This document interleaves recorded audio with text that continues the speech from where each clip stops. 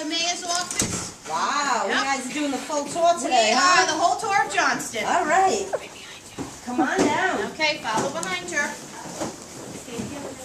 Do you guys have your letters? I have them right here in my hand, yeah?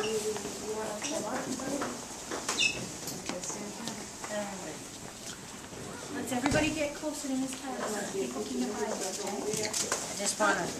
I just wanna take the letter and show them how we start. Okay. Okay. Now, if you have to mail it, you would go up here to that nice lady and tell her that you needed to mail it. Okay? Then she would take it, and this is what will happen. Come on, guys. Oh, you're great.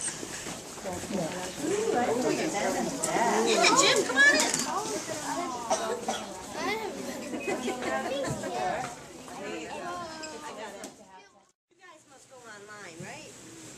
You know how you can follow things online? That's what we do with this. You come over here and we scan all this stuff. I see. Brooke, everybody will see, honey.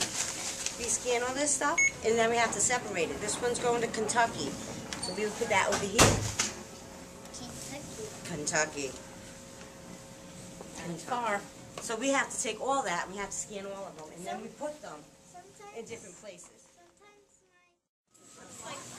They're moving equipment around. It gets kind of noisy back here.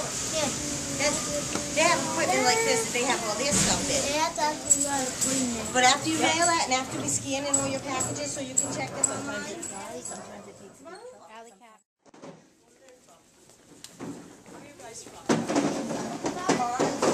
Oh, nice. This is how you get your mail at your house.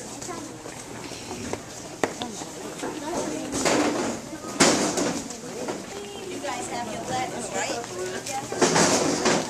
We're going to separate them here. If I can find the letters. Mrs. Alviti has the letters. They go to particular carriers. We just put them all in here. Listen. We put them all in here until we sort them all out.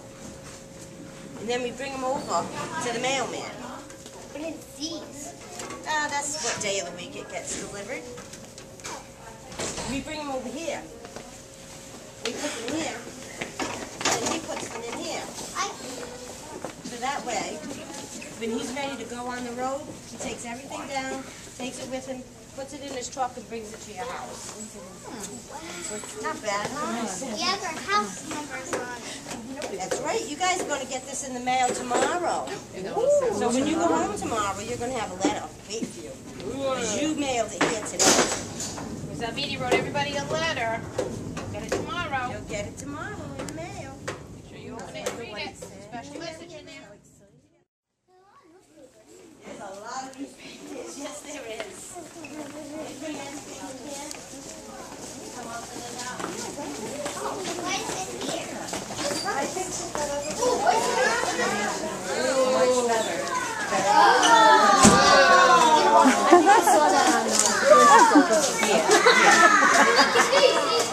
Yeah, very important in the back. Whoa. Ava, don't go any further, honey. Stop right there.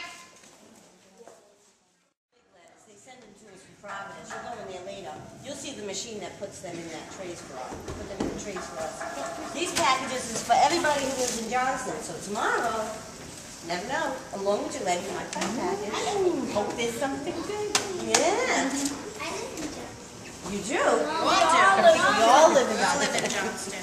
So what are some of the equipment that the mail carriers use when we learn about all of this when we do our study of mail carriers? But maybe you can tell us some things that they have to mail use. carrier use? What do they have to use, or what do they have to be really good at, too, in order to be a mail carrier? Well, you got to be really good at reading a map. You guys know what a map is? No. You got to be really good at reading a map. Got to be really good at driving. And the steering wheel's on the wrong side of the car. Yep. You know how it's always on the left side? Your car at home is on the left side? Mail carrier's on the right side. So you got to be really good at driving on the wrong side of the car. You need really strong legs. You got to have really good legs. But you have to be a pretty good reader, too. You have to be able to read. You have to read the names. You have to read the streets. And they have to be really good at sorting things, too, right? Don't they have to sort them based on where they're going to go? Yes, they do. So that's why we do some of that in math books, girls. That's how we sort. We learn how to separate them. Right. They have to separate their mail so that They don't inform mail. Let's explore. Mail from one house. Let's explore. See this here? All the mail that gets delivered in Johnston comes in one of these. And those are, they come in size bags. They come in here. Let's go. Like all the boxes that are up there. Then we bring them in here and we sort them out to the right carrier. Instead of this size. The mail that comes this size stands up in there. So they use that. They take it from Providence and they send it here. Then we have to send it back to Providence empty so they can fill it back up and send it back to us tomorrow. Now, about 7:30. 7:30, and then what time are they back? I mean, they're 6. Really? So they come in at 7:30 in the morning, and then they're out delivering mail till 6 o'clock at night. It's a long day. You're right, Johnny. It's a long day. Yeah.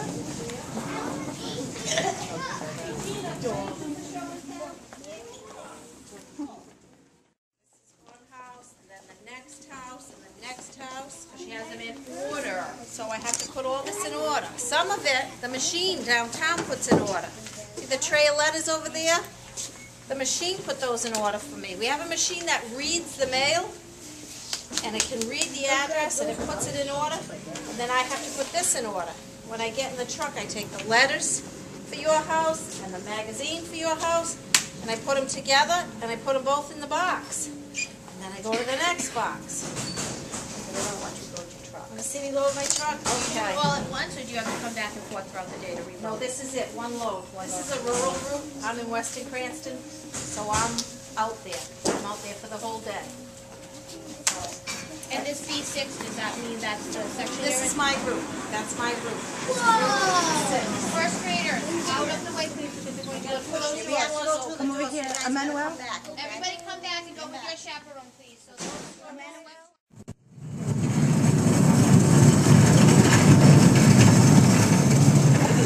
Go right out to the top. Can we go right over there?